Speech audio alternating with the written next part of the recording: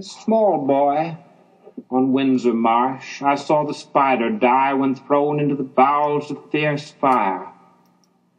There's no colloquy in Black Rock. Mr. Edwards and the Spider. I saw the spiders marching through the air, swimming from tree to tree that mildewed day in latter August when the hay came creaking to the barn. But where the wind is westerly, where gnarled November makes the spiders fly into the apparitions of the sky, they purpose nothing but their ease and die urgently beating east to sunrise in the sea.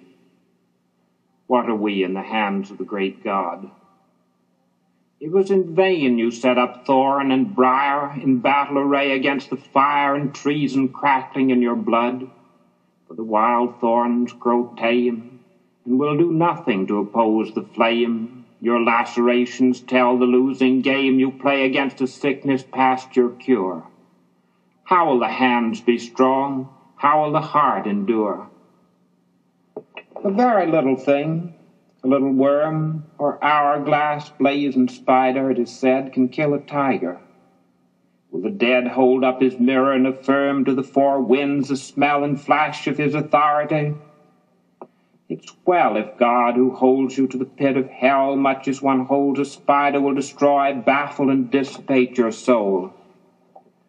A small boy on Windsor Marsh, I saw the spider die when thrown into the bowels of fierce fire. There's no long struggle, no desire to get up on its feet and fly. It stretches out its feet and dies. This is the sinner's last retreat, yes, and no strength exerted on the heat then sinews the abolished will. When sick and full of burning, it'll whistle on a brick. But who can plumb the sinking of that soul? Sinner, oh brother, picture yourself cast into a brick kiln, where the blast fans your quick vitals to a coal. If measured by glass, how long would it seem burning?